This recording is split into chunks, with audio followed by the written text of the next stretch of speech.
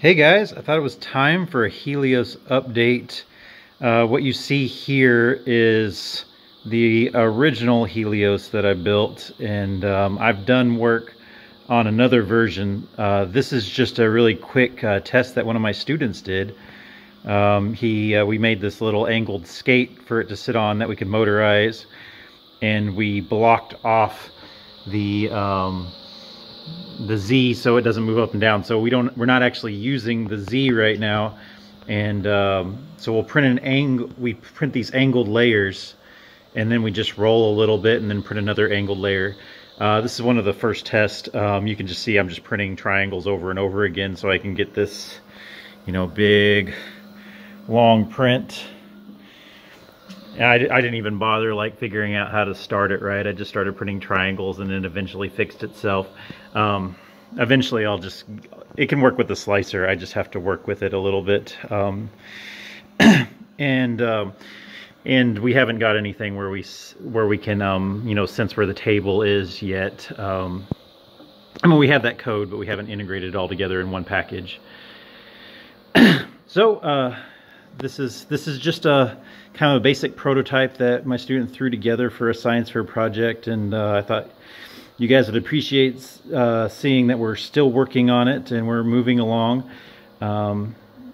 This arguably looks very ridiculous, but once we build a purpose-built one that rolls, I think it'll be super sweet. It'll be a lot more compact than this. This is really tall. There's a big electronics box. Everything can get squashed down quite a bit, and my goal is to put it in a backpack, so you can just bring your printer in a backpack, throw it on a table, put some blue tape down, and hit go. Maybe even throw some lithium-ion batteries in there. And it's better for this thing to weigh more, actually. So a ton of batteries would actually be a good ballast for a printer like this, to keep it to be able to allow the printer to move faster and faster, and not have the dynamics of the arm actually affect the print. Anyways, that's about it. Oh, I guess I can talk about some of the problems we have. You can see here's the nozzle.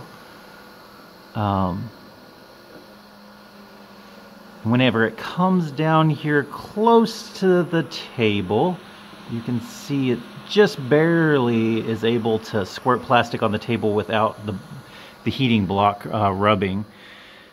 And we're only at 20 degrees right now. And 20 degrees works. We could do less, but with this printer as it's configured right now, we're only getting about 100 millimeters of height out of our prints.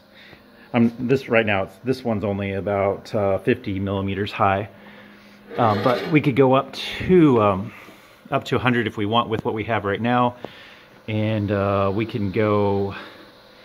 Oh, how wide was that? I want to say about 150 wide right now, and we could design to make this all a little bit better. This is just with this other non-purpose built SCARA arm just slapped on there.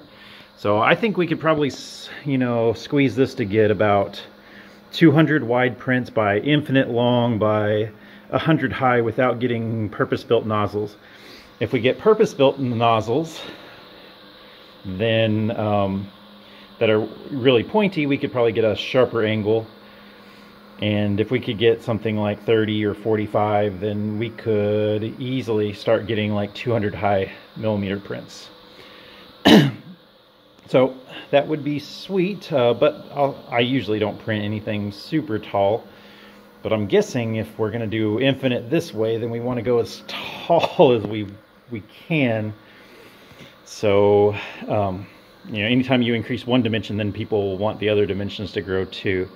So I think 200 this way is fine, and probably 200 high would be great. That and then infinite that way. That would essentially be pretty much like the same dimensions of the Prusa, except infinite in one of the dimensions.